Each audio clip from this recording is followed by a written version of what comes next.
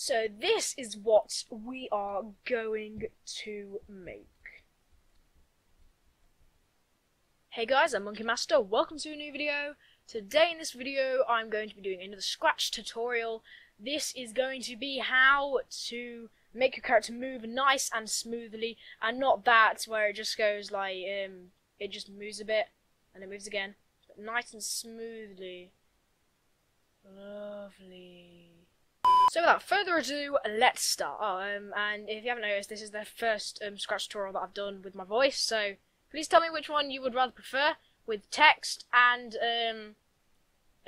music. I mean, like, that is harder to understand because you've got to read the text really fast, and I think I might have put it a bit fast, so maybe I should do it slower, or put these things up that say the text instead, that goes longer or something.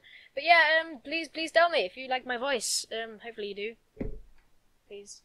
Or you want text. It doesn't really matter, but I'll probably stick to the one that you guys want so that I don't have to keep on changing. So without further ado, let's start. First, we're going to need a when flag clicked, so as soon as you click this, it should do what we want it to do. And next, we are going to need a forever thing, so put things in it and it happens forever, because we don't want it the moving to happen for a specific time. If you do want it to be for a specific time, for like, I don't know, like 5 seconds or something, or like, so, actually, I don't even know if you can do that, but like, if you want it to repeat a couple of times, then, yeah, go ahead, if you're doing it for like a game or something. But I'm just going to be showing you this. I'm going to get it forever so that it keeps on doing it for as long as we want. So, right, we've got the forever, now we need to put an if, so we're going to put, when it doesn't matter which key you start off with. I'm going to start off with the up arrow key.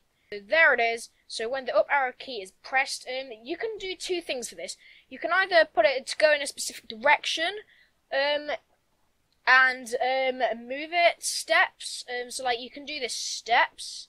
It goes like this, but that's not facing the right direction. But to make it easier, so you don't have to do this whole turning thing, what I'm going to do is I am going to do the changing an X and Y. So if it's up, then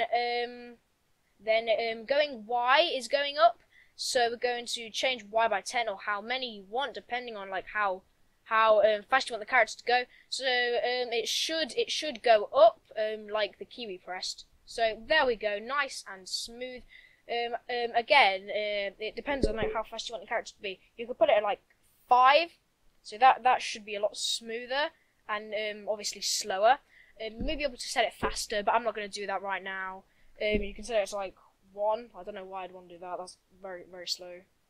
That's cool though. And you can change it to like, I don't know, like 1 million or whatever. So there you go. That's weird. Alright. Okay, so I'm just gonna change Y by 10, and we can just duplicate this and just do the opposite of it. Because going down is just changing Y by -10. So we can just change this to -10, and we can also do it so when the down arrow is pressed. So we can get this guy down and up. And now what we're going to do is we're going to duplicate this whole thing. So we can just put this here. Oh yeah, you can also duplicate by just putting this on something and then doing that, but wow, what have I done? Okay, let me just put this back. But I find it easier, it's quicker to just right click and then click duplicate. So yeah, if I can just, actually no, because we're going to need this. So what we're going to do now is the left and right arrow keys. I might just take these out so it's easier to have a go at. So now we're going to do left and right. So I'll do left and right. So this is not Y, as you can see. Down here it says the X and Y coordinates. So in moving across, it's obviously the X that's moving the furthest. So that means that it is X that we're going to change it by instead of Y, like this. So left is backwards. So we're going to change it by, -10. And we just duplicate this and do the opposite of that. So let's just do it by 10. And now we can add this right here. Just click this, and we should be able to move in any direction we want. Obviously, you can put it so that it changes direction. It's probably best to make a different costume for the sprite and just like sort of flip it round and flip it up so that when you move it faces in the direction that it's actually moving. So you can do whatever you want with this. Obviously you can make it faster and slower, but yeah, this is it for this video, and I will see you all guys later. But hopefully you guys like watching this video, and if you did, please like, comment and subscribe, and I'll see you all in the next video. Bye!